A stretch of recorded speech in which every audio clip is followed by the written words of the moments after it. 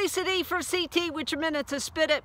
Fresh off the White House Correspondents' Dinner, where she was told she had a smoky eye, so she had an ass burn over that, and she had to get her daddy involved.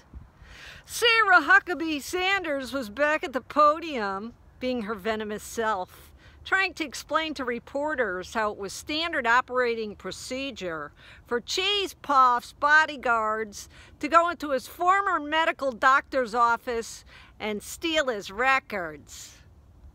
Tuts, you can't do that. That's called a HIPAA violation. You sign a medical release form and they hand over the records. What could be in there that you had to steal them back?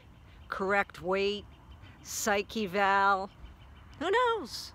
Anywho, I'm glad to see that you were in stripes. At least you're catching on. Hope you have a good night. Be good, be safe, peace out.